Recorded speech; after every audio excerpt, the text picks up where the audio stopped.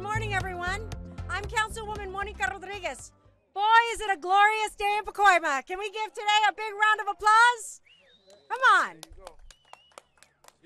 I am really proud to be joined by the 1963 North Valley Broncos members, where today we are commemorating here at the intersection of Dronfield and Osborne, Broncos, North Valley Broncos Square. So let's give it another big round of applause.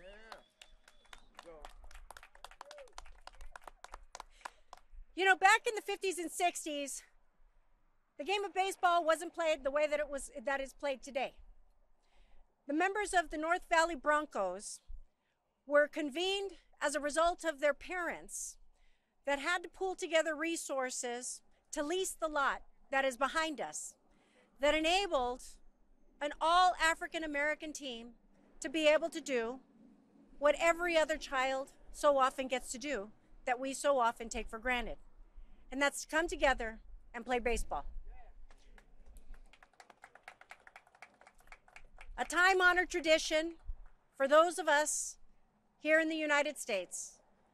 Something that so many kids could benefit from, to learn the lessons and values of teamwork, of how we work together to help transform a community. These are the friendships and the collaborations that happened on this ball field many, many years ago. And today we're celebrating this incredible history, because it was this team that not only, as a result of the fortitude and insight of their parents, to create an environment that allowed them to play ball, but this was the team that took it all the way to the World Series.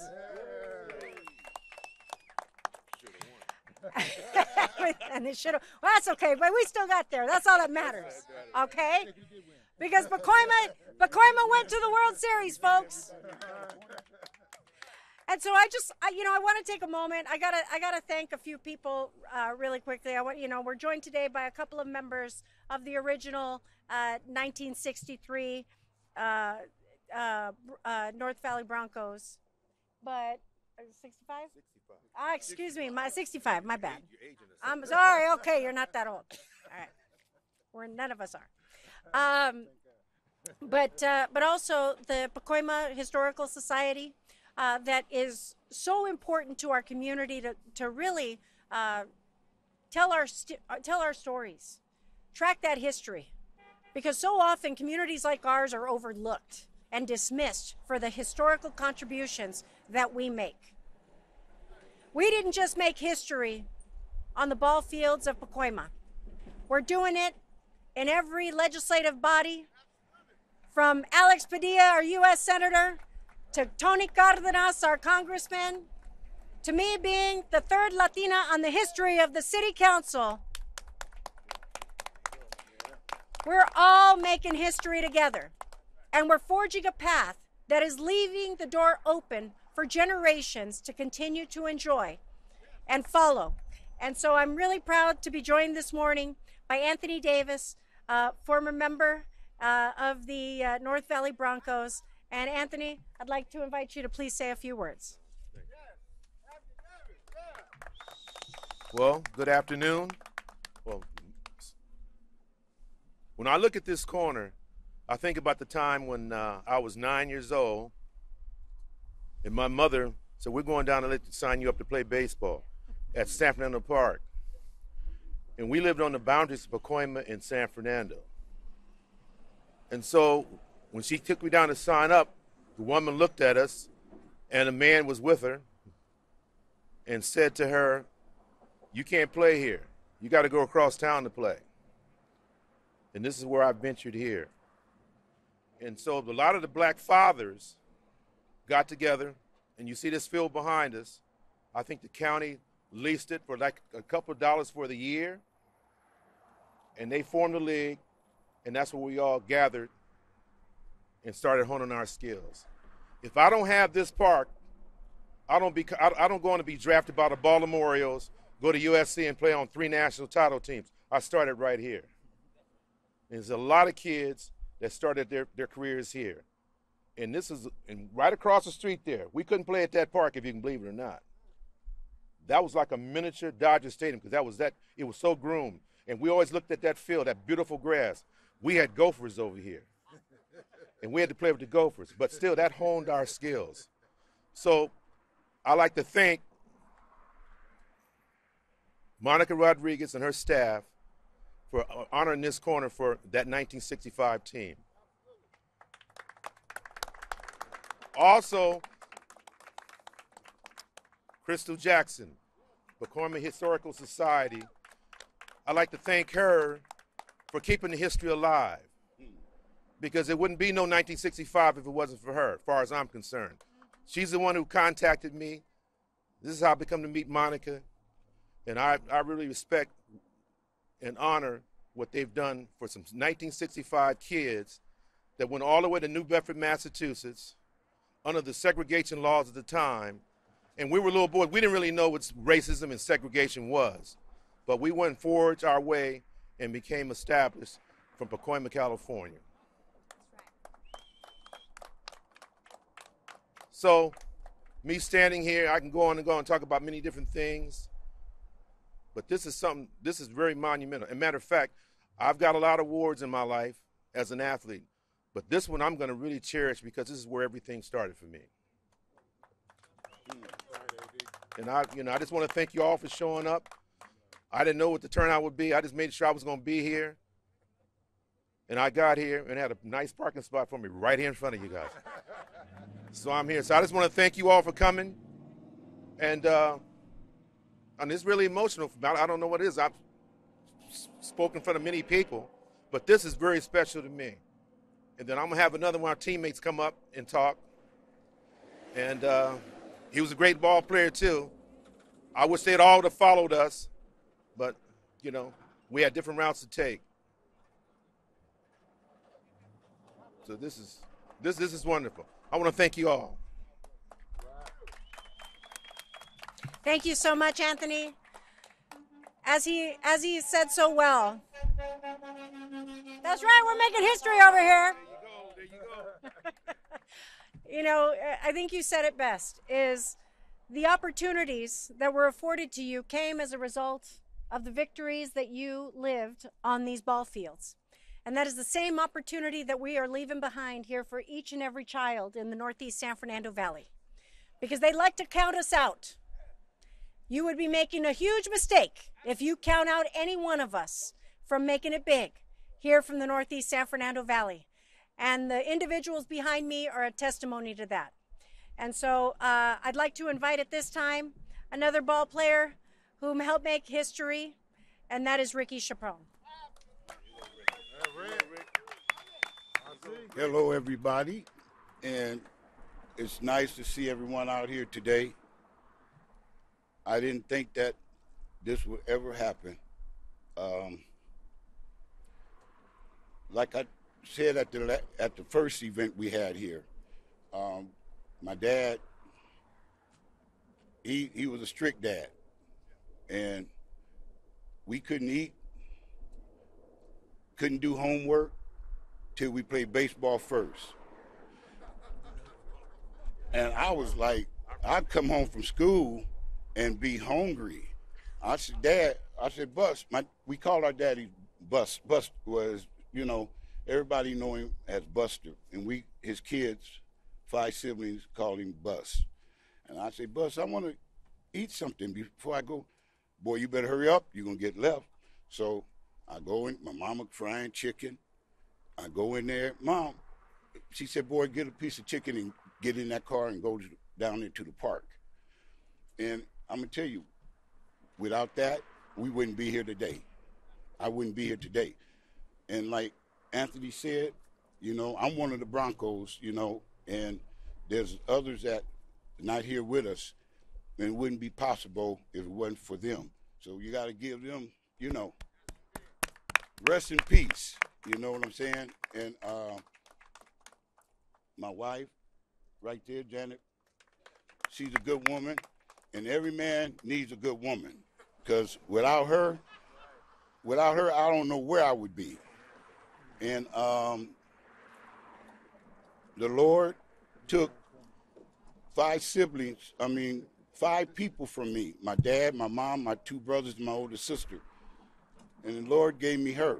And she got 14 siblings that she used to take care of when her mom and daddy didn't want to cook. She used to have to stand on a stool and watch her daddy show her how to cook for 14 kids.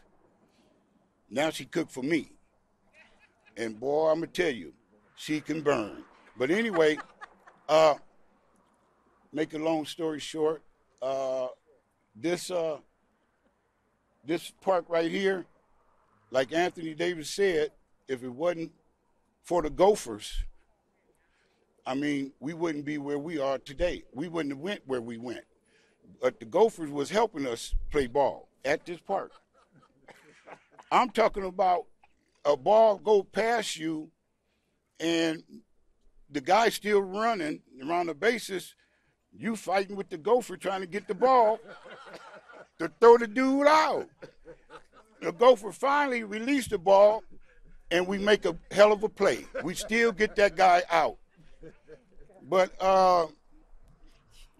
it's a beautiful thing with the kids. I'm right now coaching a little league team right here across the street. And that park right there, they didn't let us play over there.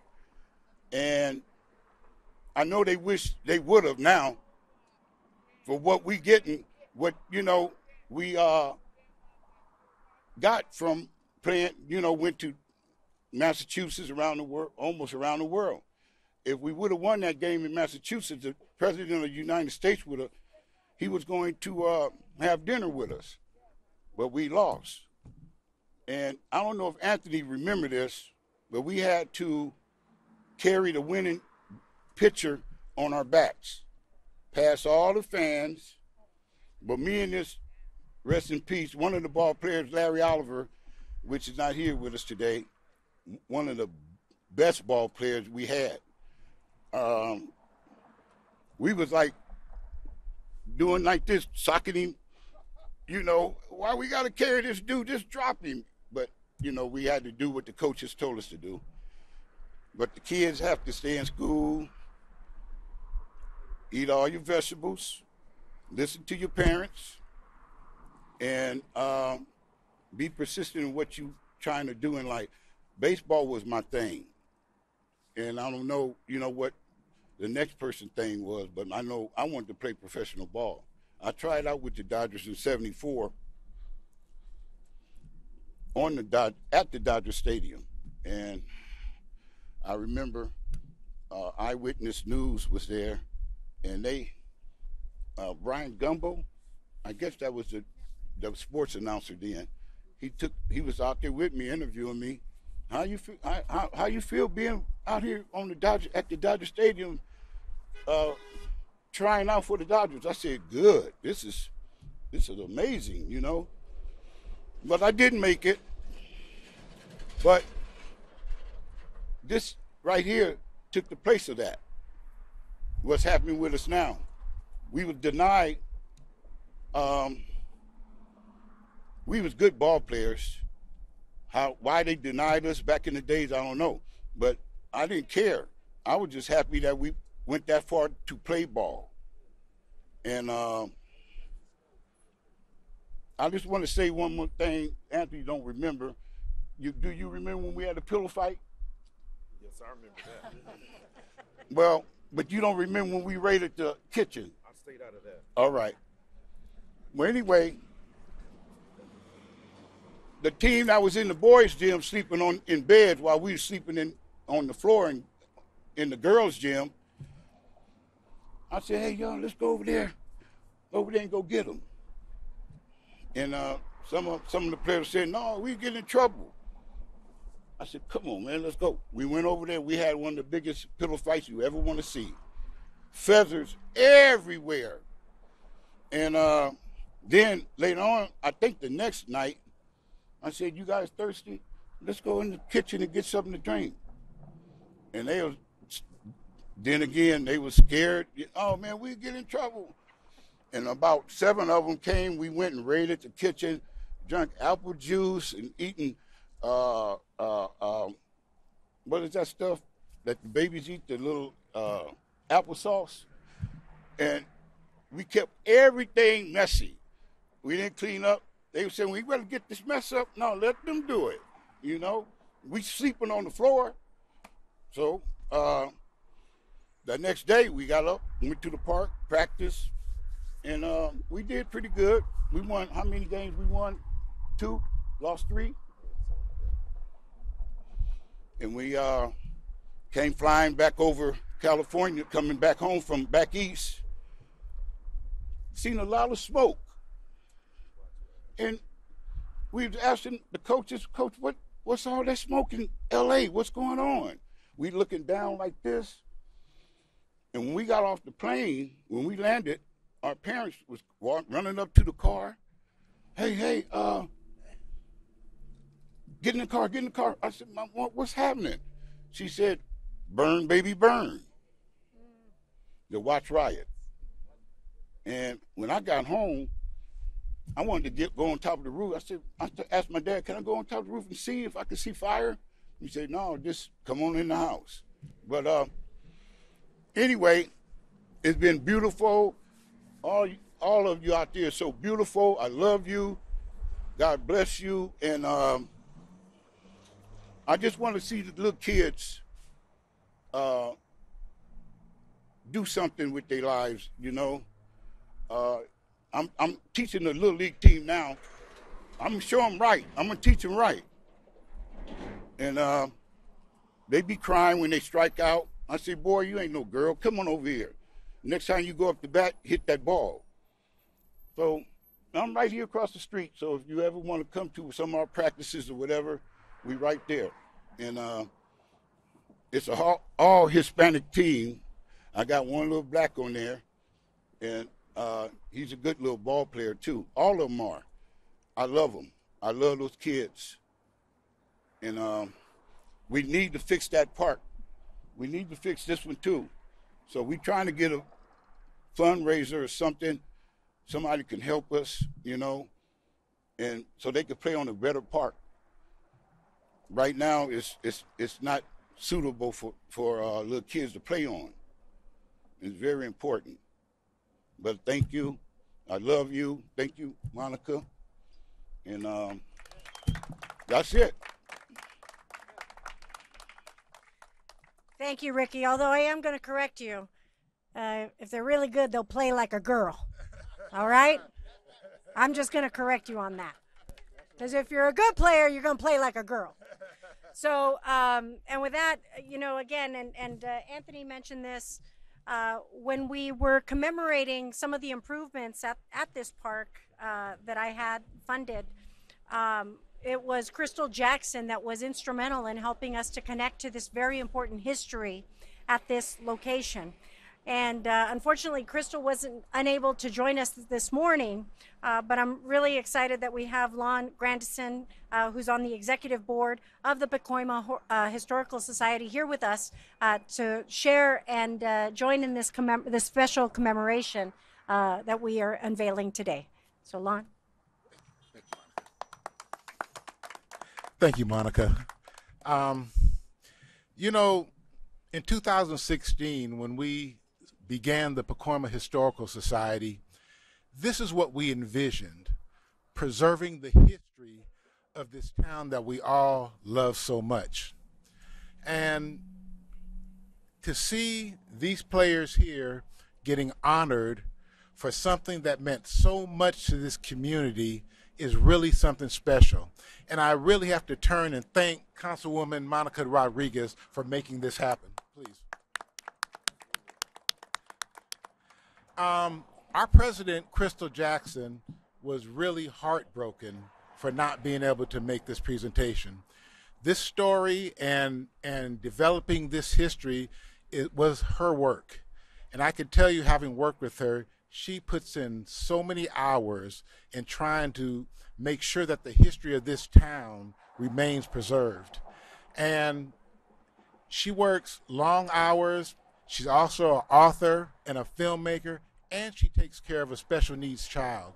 So the work that she has done to really honor these players in this history is something that really needs to be commended. And and it's not just her. There are other members of the Historical Society who have also dedicated their efforts. I'd just like to name a couple of them: Jimmy Velarde, Nancy Takayama, Rolene Neveja, Tonise Thomas, and Chanel Grandison. They all are very instrumental in doing this. And I can tell you this: growing up in Pacoima in the 60s and 70s, there was nothing more important than baseball. I remember as a kid, I grew up on Fillmore Street. I remember as a kid strapping my glove on my bicycle handlebars and getting on my bike to ride up here to North Valley Field to watch the kids play. And it was just awesome. And the intensity they played with was something that was really special. Back then, we played baseball on the streets. Now, can you imagine? And for those of you who don't know the streets in Pacoima, on Fillmore Street, we played in the middle of the street, right at Fillmore and Glen Oaks, and there were no cars parked there. There was no hindrance, and the parents in the community, they welcomed us like Ricky said. The parents understood that baseball was our life back then. So it's just really something that's very important here. And Anthony Davis. After Anthony participated in that 65 team, he didn't stop there. He led the way for future generations of athletes here in Pacoima, okay? And, he went to San Fernando High School and on to USC, where he became a 5-time national champion. And without Anthony, you wouldn't have seen the likes of Heisman Trophy winner Charles White, who recently passed away.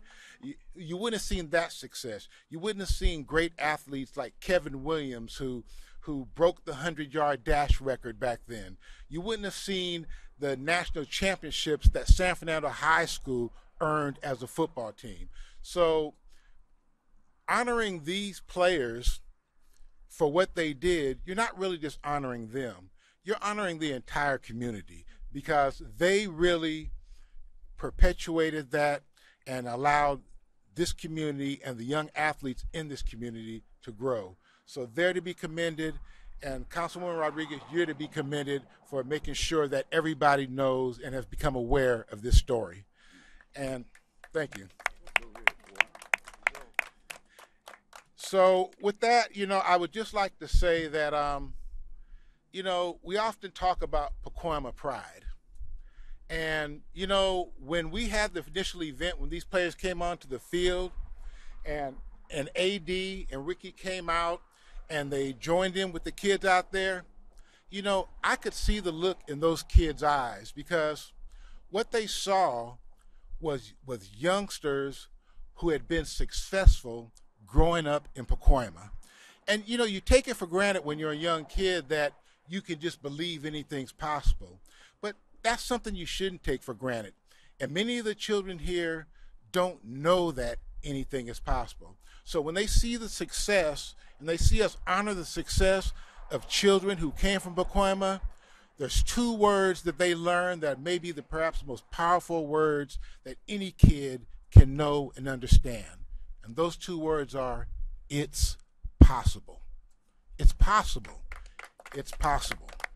So with that, this is a great day, and I want to thank everybody for coming out, and thanks for having us. And we look forward to the unveiling of the sign here on this corner. Thank you. Thank you so much, Lon. And again, I too just want to say thank you to everyone that has joined us here this morning to celebrate this very special history, because it's that history that was a big change maker for a lot of young kids that were being told, those kids that looked like me and my parents, or that looked like Anthony and his parents. Pacoima is comprised of a very rich history of diversity, but because of the segregated acts of how people were forced to live back in the early 1950s, that said that we were only allowed to live in certain neighborhoods. But they could put us all together and we just became more powerful, making the greatest history that anyone ever thought possible. And we continue to exemplify what is possible today. So I thank these young men for what they did of their generation, and for the inspiration that they leave in their wake. And for everyone that sees this sign that comes to play, whether it's at Pacoima Little League or at Hanson Dam or just driving through the neighborhood, they're going to know that history was made here many, many decades ago, but it continues to persevere in their wake. And so, ladies and gentlemen, please join me as we unveil the square dedicated in the memory and history of the 1965 North Valley Broncos Little League.